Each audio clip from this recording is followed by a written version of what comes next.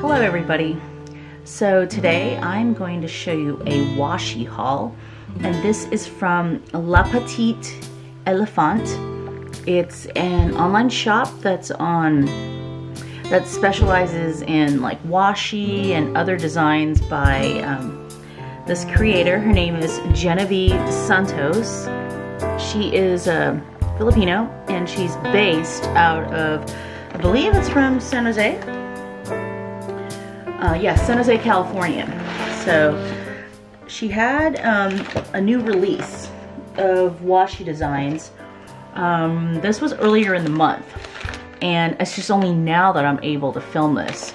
I've been so busy, and quite honestly, when I get home from work, I just don't want to do anything. So my only chance to really film is during the weekends. So I'm gonna go ahead and show you what I purchased from her shop when she had this release. Okay, so there's a big reason why I purchased these. For one, it's not that easy to find anything that is Filipino themed in the crafty world. Okay, so when I see it, I'll buy it. Mommy Lay is Filipino, and years ago, when she was still, I guess you could say, a little bit unknown, she had released a stamp set of Filipino sayings, which I went ahead and immediately put an order in when I'd found out that she was, you know, putting that set out. So I've got it. I don't have it near me, so I'm not gonna get it. But anyways, yeah. So that was the only Filipino crafty thing that I'd ever seen produced here in the U.S. And so I'm really excited about this washi, all of the washi that I purchased. So let's go ahead and show you what I got here. Okay, so I did I buy doubles? No, I bought one of each. So I think there's probably 2 or 3 other washi rolls that I didn't purchase. So I'm gonna go ahead and open them up on camera. So this first one here, okay, this one is supposed to be basically like scenes from the islands itself of the Philippines. So you've got this one right here. Let me get up closer and focus. It says Mabuhay with pictures of the islands. You have the rice fields. Don't ask me how to pronounce it. I'm probably gonna butcher it because I don't speak fluent Tagalog or Filipino. I was born and raised here in the U.S. and no, my parents did not teach me. I can understand it. I can probably speak some phrases, but I cannot speak it fluently. So this one right here says Mahal Kita. And then, yeah, so I'm gonna go ahead and open it. Now, what I normally do when I do get washi is I like to, let's see, what is today? Today is the 27th, so we'll do it here because this is the first time I'm opening it, okay? Yeah, I do have some blank pages I need to fill. Okay, so just trying to straighten it. So what I like to do is I like to save the sticker on the top, or rather the label, and kind of make kind of like a sample, you know, sheet, not sheet, but I don't know what you want to call it. So I usually will stick this in, and I'll probably have to re-stick it again because I don't have my glue stick. Hold on.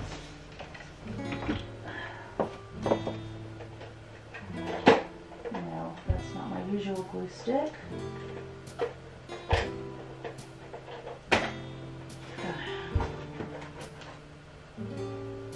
Well, it'll have to do for right now. I think all of my other stuff is in another bag. Hold on, maybe it's here. But I took it with me, and I must have taken it out. Hold on. Alright, I'll use this one, although I don't really like it. This is the glue stick from Dollar Tree. It's the Avery one. And I'm just going to keep it here because it's pretty wet, and I don't like that. So let's go ahead and take this off so I can make a sample.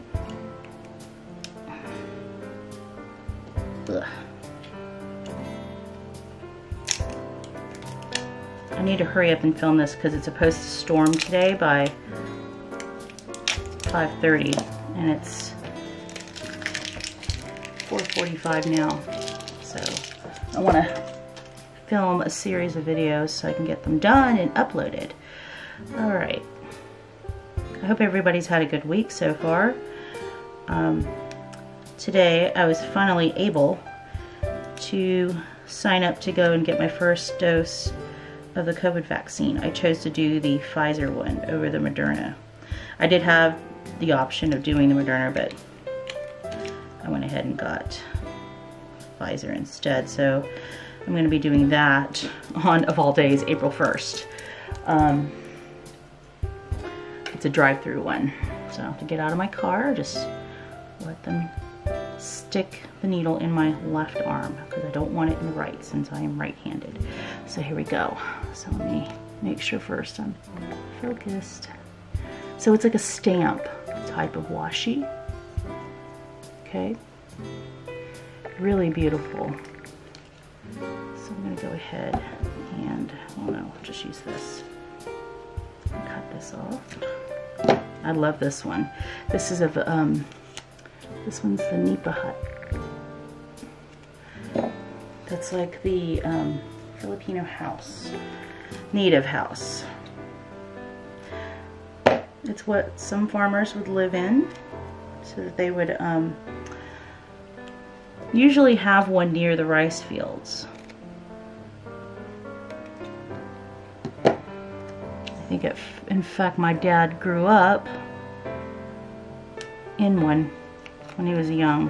That's what he likes to tell us. He said they're perfect to sleep in at night because, you know, it gets really good air circulation. It's cool. Since it's made out of bamboo,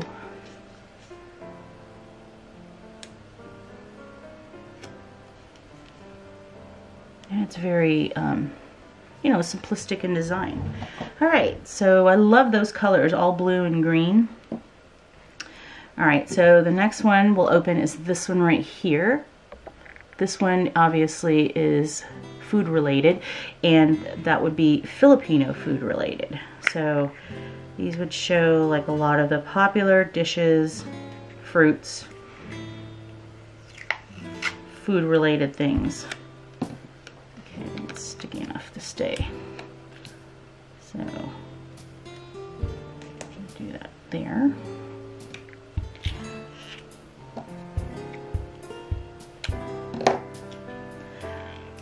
So if you're watching this from another country, let me know if you can find your own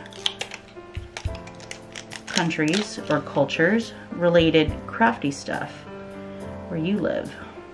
I'm curious. I mean, other than, you know, it's easy to find English and French and Spanish and Chinese, Japanese, Korean. What other countries out there would have their own crafty stuff? Oh no, I just tore that. Okay, there we go. Well, as you can see right here, this one is banana ketchup.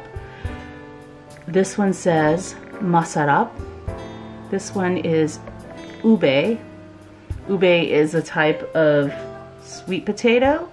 No, not sweet potato. What's the other one? I can't think of it, but it's purple and it tastes really good. Yam, I think that's the one. And then this one obviously is probably one of the most famous Philippine exports, mangoes. Especially, everybody knows Philippine dried mangoes are the best because they're really, really sweet. I remember one time when I was in the Philippines, and this was back in the late 80s, early 90s. We were going, actually I had gone to this place in the Philippines called Iloilo.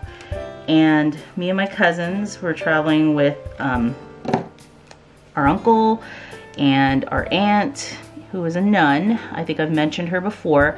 When we were traveling back to Manila, we were traveling by boat, and she had brought this ginormous basket of Cebu mangoes. And in the Philippines, Cebu mangoes are really well known for being, oh my God, so sweet, you know, big and just, they were the perfect mangoes. She was bringing them back because I think she was going to be giving them to the other sisters at the place that she was living. And she told us that none of us could touch them when we kept sneaking into her room and, you know, just snatching a couple at a time. By the time that we got to Manila, she probably had like 3/4, you know, left. And she was pissed, but she was not pissed because, you know, she knew we couldn't resist. I mean, those mangoes were so cute. Oh, I just took that off and I didn't even show. Okay, so this one right here is showing one of the famous flowers in the Philippines, which is, I believe this one is sampaguita. It's kind of like a jasmine, but it's, oh gosh, it's just, it smells so good. Sampaguita always reminds me of Mass, church Mass, Catholic Mass, because they would sell it outside of Mass. They would string the flowers, kind of almost like a lei, but smaller, and you would hang them in your house and it would just smell really good. Or you can hang them in your car, anywhere that you wanted, you know, that scent, because they were very, very strong. I forget how much they were, but I noticed when I went back the last time in 2017, I didn't see as many vendors selling sampaguita. So this one has more of like the symbols of the Philippines. So this one is the sun, it says mahal, which is love, mahal kita. You know, we've got the sampaguita again. This one right here is the Christmas parol, which you hang during Christmas. My dad knows how to make these. They're usually just made out of like he makes it the old-fashioned way with bamboo and the tissue paper, the colored tissue paper. Let's see, and we still have it, the one that he made. This is the Philippine jeepney, which is like, for the longest time, the only mode of transportation in terms of like if you didn't have a car, you would use this, public transportation, so to say. So, but now they're trying to phase them out because they are gas guzzlers and they do contribute to a lot of pollution because they're not, you know, they're not exactly the best in terms of like fuel, not efficiency. They're just not good for the environment. So they're trying to replace them and put out like electric versions, or I guess encourage you to ride the bus. I don't know. Getting around the Philippines is hard if you really don't have a car. But then again, if you're in Manila, forget it. I mean, there's so much traffic, it's ridiculous. And if you just heard that, that's the air conditioner that just started up. It's like almost 80 degrees here because of the storms that are coming in. The warm front is colliding with this cold front. So it's muggy outside. I went out earlier and we went to go and eat ramen and it was just like, ugh, it was so muggy. Okay, so the next one here, let's get you focused. This one is, you know, I can't really see. I think this one is really something similar to this. I know I should have looked on the website before I made this video, but sorry. I was like, I need to get this done. Okay, so let's carefully peel this off. I should have, you know what, I just realized I should have done this on a different day because I still need to, what do you call this, vlog about, not vlog, write or journal about my ramen that we ate. So I've got the picture, but that's okay. I'll just do that on the other, on Sundays. I don't think I'm doing anything special tomorrow, so that's okay. All right, so let's take this out. Okay, trash. All right, so this better not be the same. This is, where are you? Where, you can feel it. Don't you hate that when you can feel it, but you can't peel it? Okay, here we go. So this says, come on, focus. It means I gotta hold on here. Do it with one hand while I get it in focus. Okay. Mahal kita. There's the jeepney. Salamat. Thank you. Yeah, so it's just kind of repeating. It's the jeepney and I'm not sure what those are. But I'm going to go ahead and cut off a sample. Okay.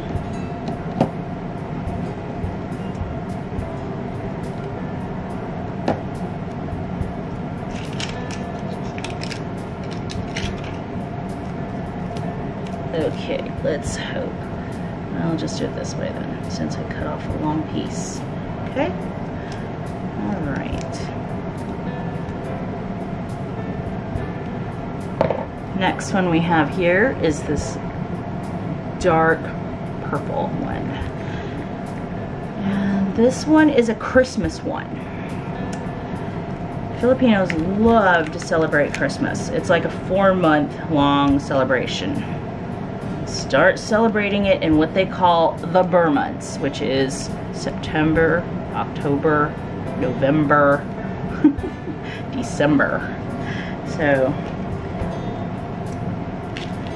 if you go to the Philippines in September, don't be surprised if you see Christmas trees already out. Okay.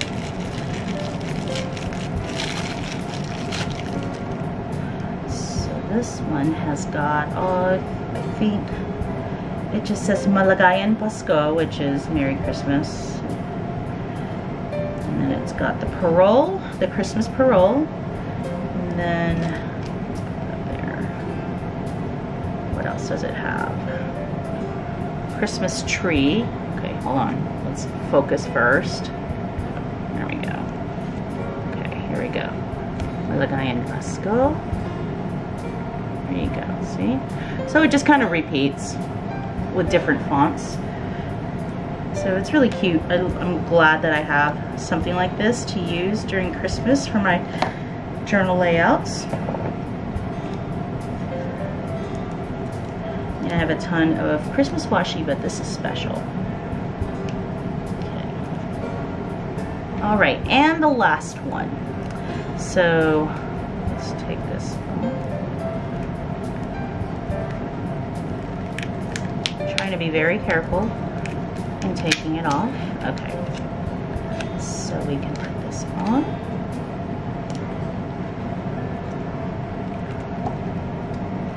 Sorry, this video is kind of long and kind of chatty.